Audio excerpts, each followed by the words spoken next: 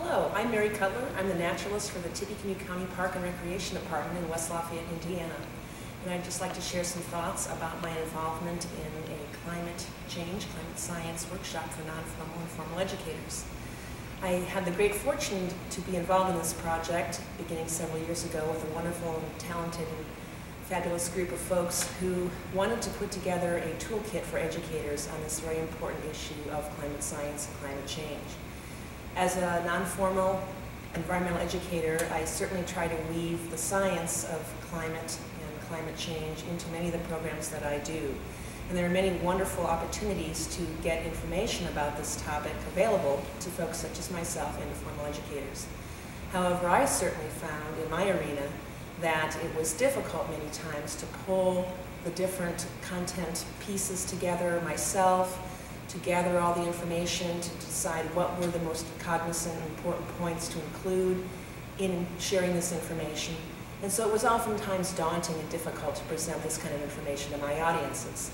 When I was given the opportunity to be involved in a team of folks who would put together a toolkit for educators on this important topic, I jumped at the chance. I thought this was a fabulous initiative and certainly very, very timely and extremely important. So I've been involved for several years now working with these wonderful folks, team of wonderful folks, to put together this educational toolkit. And I found in the process of working on this that this is going to provide a fabulous resource from folks from many different educational arenas. The workshop that will be held for folks coming up in 2013 provides an opportunity for educators from both formal and non-formal realms to come and spend some time walking through the template, the toolkit that's been developed to allow and empower people then to take this information back to their own communities, their own audiences, and share this really important information once they've received this training.